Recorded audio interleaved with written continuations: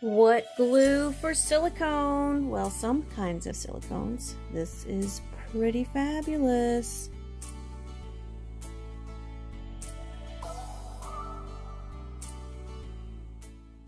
Well, hello Ninjaneers. It's Kelly, the Crystal Ninja, and I'm going to show you guys what all is included in your samurai glue kit.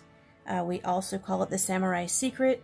The secret is just the process, and that we're going to share with you guys. There's nothing secret about what's inside. It's just that it's been our secret, and now we're sharing it with you guys. So I hope you enjoy this kit. Inside, what you're going to receive in your little kit is going to be a few items.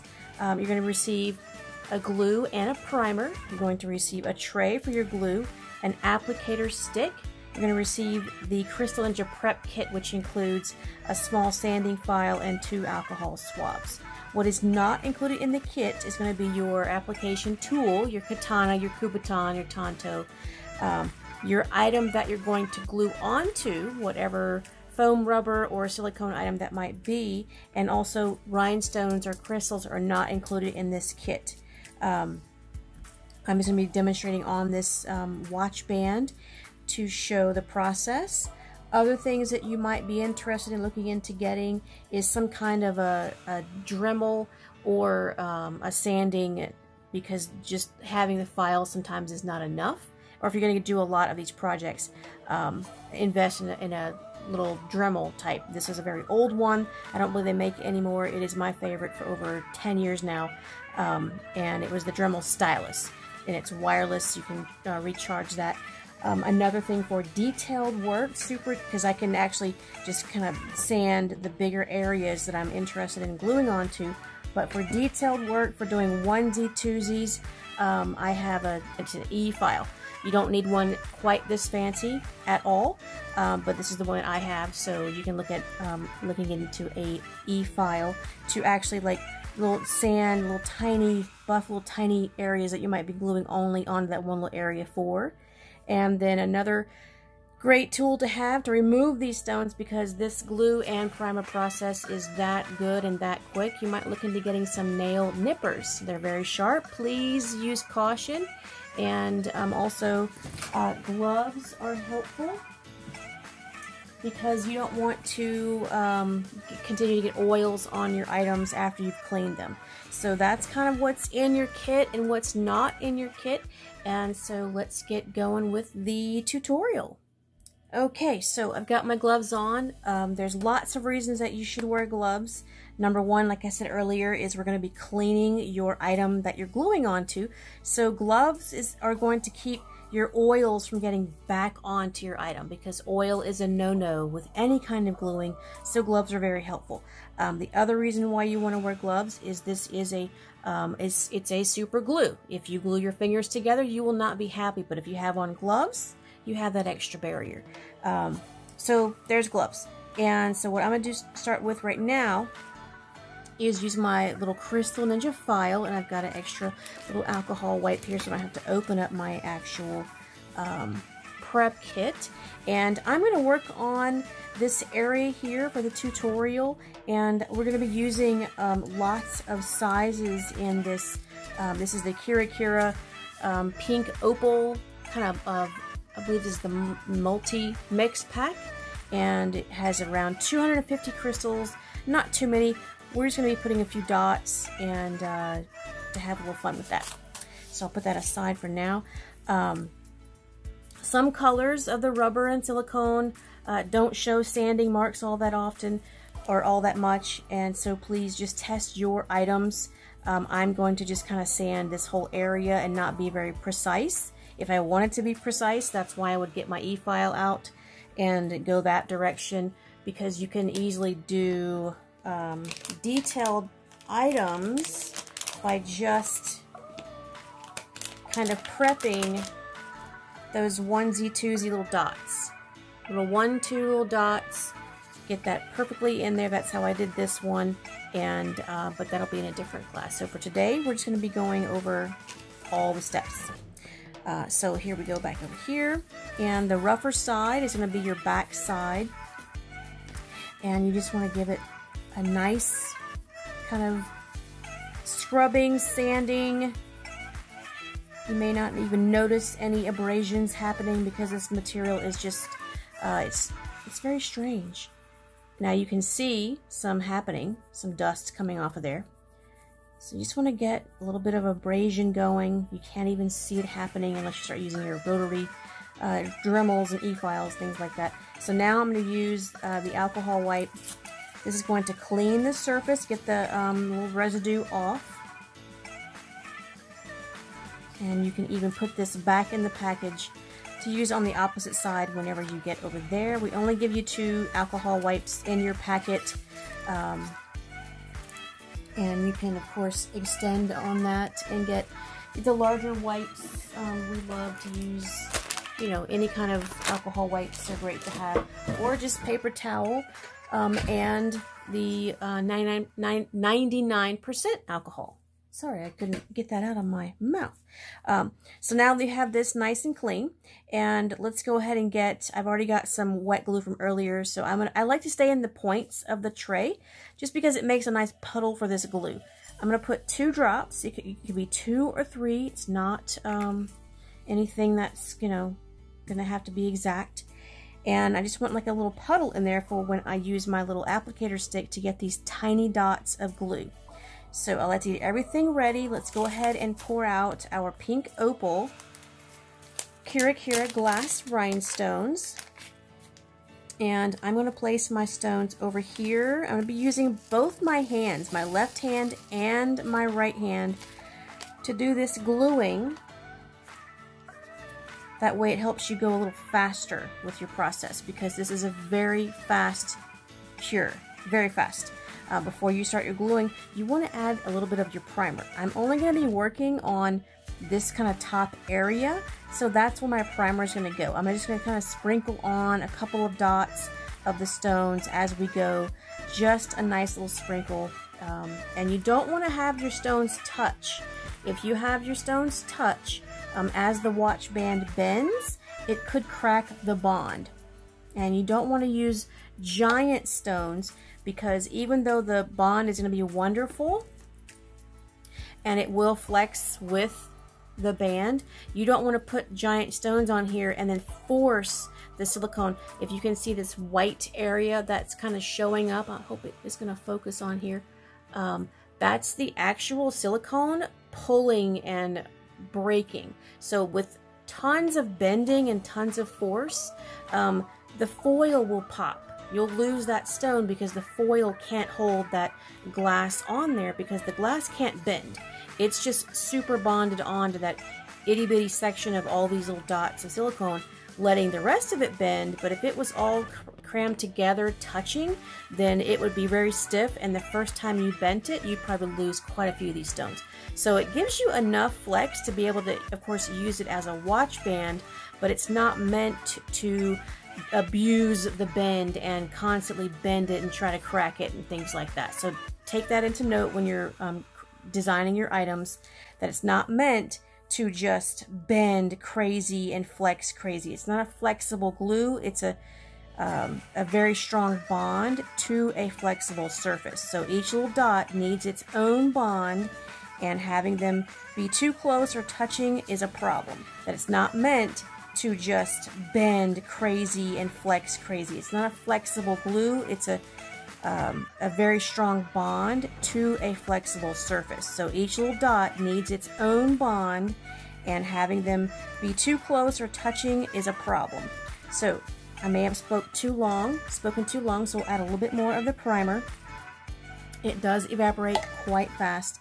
So every few moments, I want you to add more primer. So the first thing we're going to do, and I'm going to go ahead and zoom in for this part, and I'm going to stay up where it needs to stay. Let's get some stones up there. Lots of sizes. These packages, I believe, has size SS20 on down to 4. I'm going to stay away from the 20s. I believe they are a little bit too large for the bend that I want these this band to have. So here we go. I'll put a couple of, well, I'm going to just do one dot at a time. And that wasn't even enough glue. A tiny dot is all you need, but too much and the stone won't bond.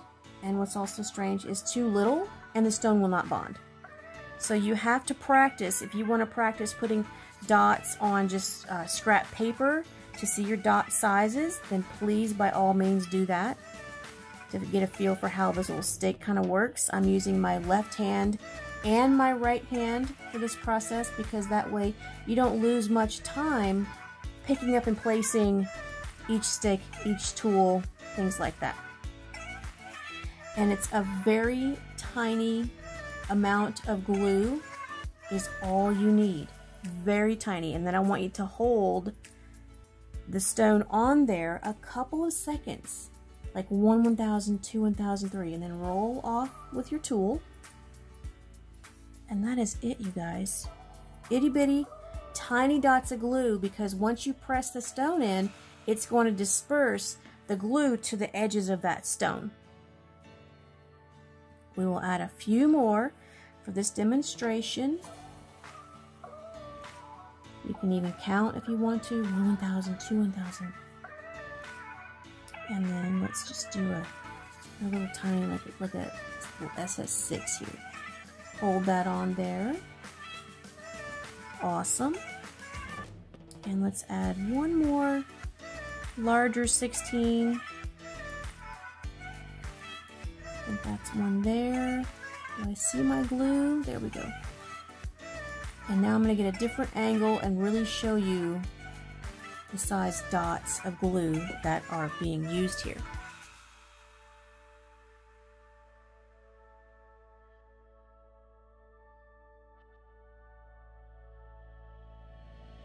Okay, let's see if I can show just how small of a dot you're going to need for this process.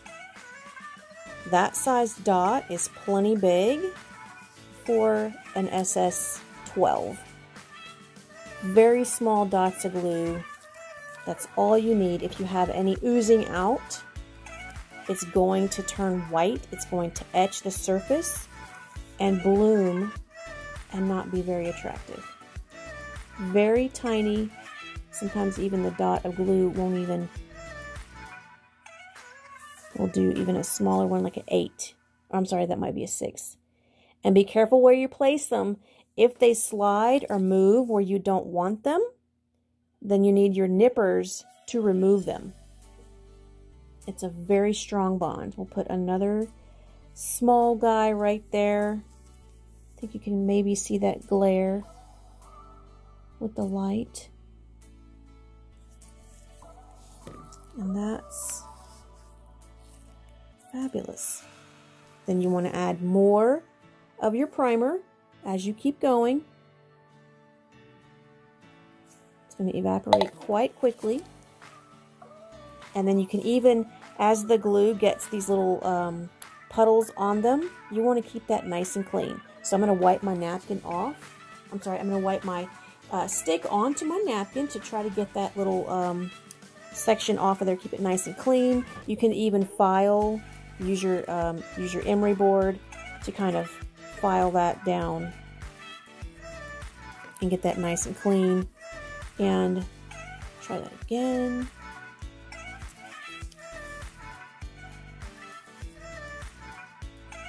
So let's see. We'll put another large, I say large dot of glue. It's just so small, and now there looks like there's a speck of something on there. Let's do another 16. Pressed. I give it some firm pressure. Don't smash the end of your applicator tool, your katana, but give it some pressure, and then I roll off. There we go. That's a piece of glitter. So now to show you how to remove a stone, if something falls, let's hope it doesn't, but to remove a stone, let's see. Let's actually check these. If I did everything correctly, nothing is going to scrape off. I'm going to use my fingernail under my glove. I'm going to give them a very hearty scrape with my nail. Nothing is coming off. And I didn't have anything oozing out to get on my glove to then spread to the other stones. Pardon me. So to remove a stone, you're going to get your little nippers. You're going to pinch it, kind of bend it, and then just pop that off, and you definitely wear your safety glasses for this part. Sometimes it really wants to rip this silicone material. If the bond is so good and so fast, then I need to bring in a knife because I really don't want to leave a dent in this silicone. So just lightly chop that away. Just kind of slice that off so that you're not leaving a horribly damaged spot. And then you can reapply your glue. I've already moved my tray, but let's see if I can put another piece. Oh, and let's add some more of the primer. Let that dry real quick. Super fast. And then a dot of glue. So hopefully that stone that I needed to repair needs to go back on that same spot, or else it will usually leave a blemish, and that is no good. So see that tiny dot and the blemish? We're going to aim for the same spot. Hold that on, 1 1000, 2 1000, 3, that's fine. Roll off with your tool. Then I do like to always give it another very firm press with the opposite side of your crystal katana. And there we go. Looks pretty good. No oozing, no weirdness. And if you have any blooming, any white showing up afterwards, you can. I did it on this one, was my little test. I put a little bit of baby oil on that white bloomed area and then wiped everything off with just a cotton towel, like a polishing cloth. And it looks absolutely wonderful. So if you have any etching, you can try some baby oil of some kind. I actually have some cuticle oil here at my desk, and that's what I used. So any kind of a nice, gentle oil you can put on there. Once it's done, once it's cured, you want to give 24 hours. And there you have it. So I hope you've enjoyed this. This is our samurai glue kit, and the secret is now yours. So I hope you guys enjoyed this little tutorial. Okay, and also a helpful tip to clean out your tray is to just cut a napkin and dispose of this. You don't want to get this everywhere, and if you were to let it dry in the tray, it would just accumulate. So you kind of want to get that all out if you can, and then dispose of that in the trash can. So there you are. It's nice and clean on that side. I've left a little puddle from earlier, but it's going to dry up by tomorrow. And that's a way how you can clean your tray. You can also clean your little applicator stick by just wiping it off on a napkin. And then if you have an accumulated glue there, then you can file that off as well. Or keep a little knife and cut those off. Keep it nice and clean. Nice and clean makes the smallest little dots.